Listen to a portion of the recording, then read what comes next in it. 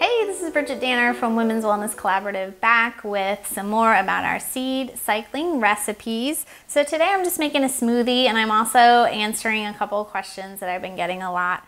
First one is about soaking. Do you have to soak? Should you soak?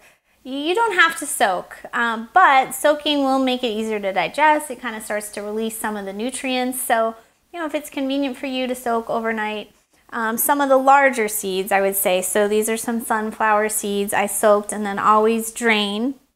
But then I wanted to show you, I soaked these flax seeds and they become very gelatinous, which is fine for a smoothie, but you might not want to soak them if you're about to put it over a salad, because who wants to eat like that on a salad?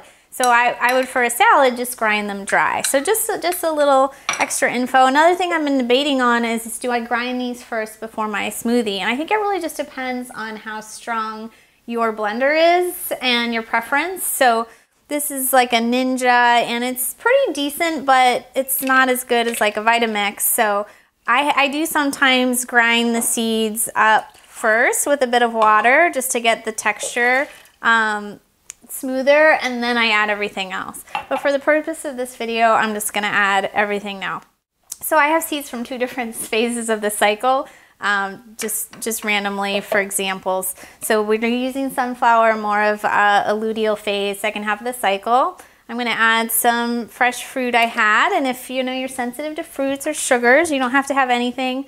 I'm really like smoothie with what's around kind of person. Like lately I've been into using some nut butter, and sometimes I don't. I'm just sort of, all over the place with what I put in my smoothies.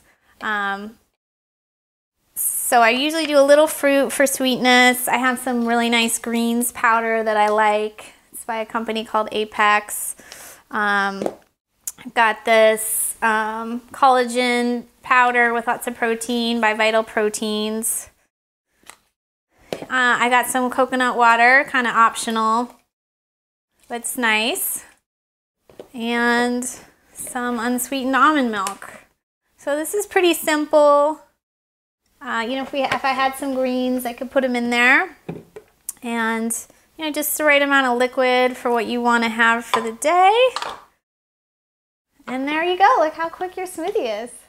Hey, so I have my delicious smoothie here. It turned out great with that strawberry and nut butter. It was a nice combo.